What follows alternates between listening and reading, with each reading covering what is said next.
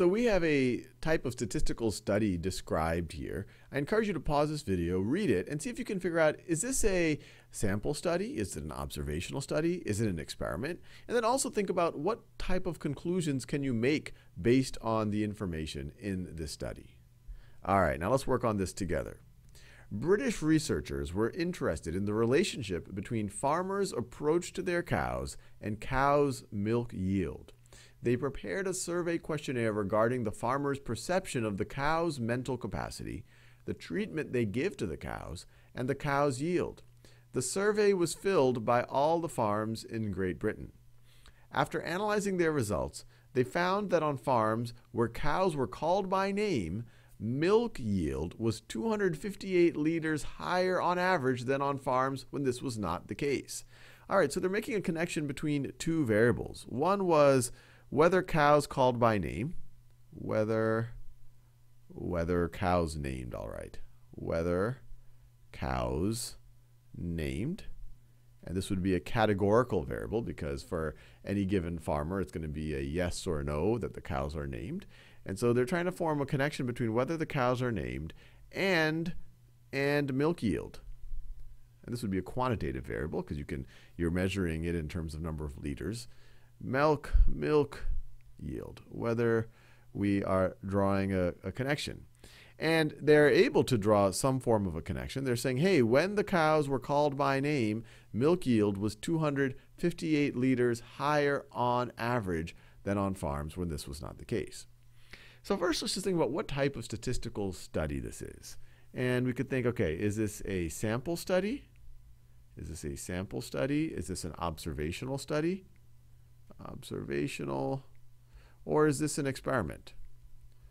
Now, a sample study, experiment. A sample study, you would be trying to estimate a parameter for a broader population. Here, it's not so much that they're estimating the parameter, they're trying to see the connection between two variables. And that brings us to observational study, because that's what an observational study is all about.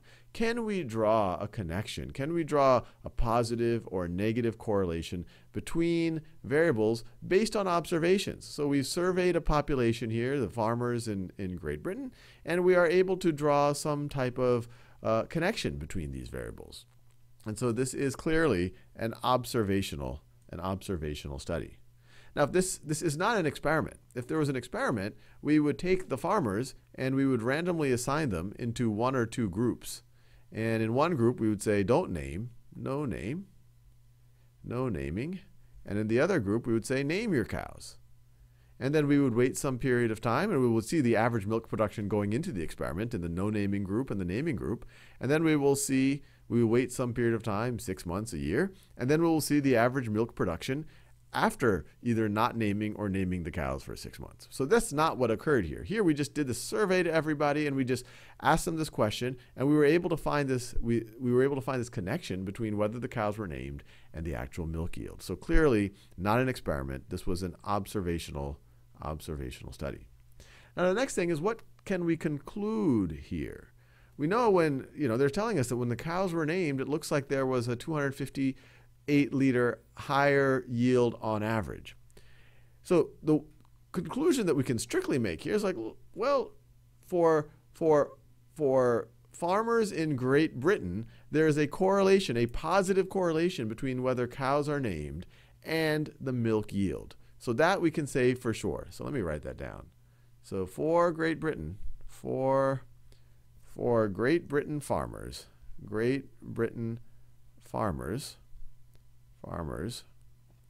we have a positive correlation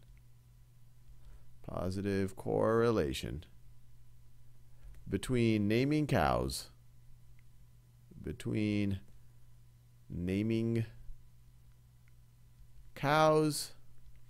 and milk yield.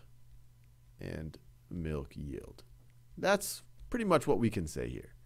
Now, some people might be tempted to try to draw causality. You'll see this all the time where you see these observational studies and people try to hint that maybe there's a causal relationship here. Maybe the naming is actually what makes the milk yield go up. Or maybe it's the other way. The cows produce a lot of milk, the farmers like them more, and they want to name them because it's like, hey, that's my high milk producing cow. So there's a lot of temptation to say cow, naming, that maybe there's a causality that naming causes more milk, or that maybe more milk causes naming. The farmers really like that cow, so they start naming them, or whatever it might be. But you can't make this causal relationship based on this observational study. You might have been able to do it with a well-constructed experiment, but not with an observational study.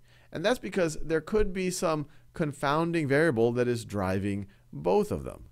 So, for example, that confounding variable might just be a nice farmer. A nice farmer. And we can define nice in a lot of ways. They're gentle, and a nice farmer is more likely to name, and a nice farmer is more likely to gets a higher yield. And the reason why this is a confounding variable, if you were to control for that, if you just take, well, let's just control for nice farmers and then see if naming makes a difference, it might not make a difference. If the farmer is, petting the cows and treating them humanely and doing other things, it might not matter whether the farmer names them or not. Likewise, if you take some less nice farmers who hit their cows and they have really inhumane conditions, it might not make a difference whether they name the cows or not. And so it's very important that from the observational studies, you might, if they're well constructed, you might be able to make you might be able to say there's a correlation, but you won't be able to drive a causal or make a causal conclusion.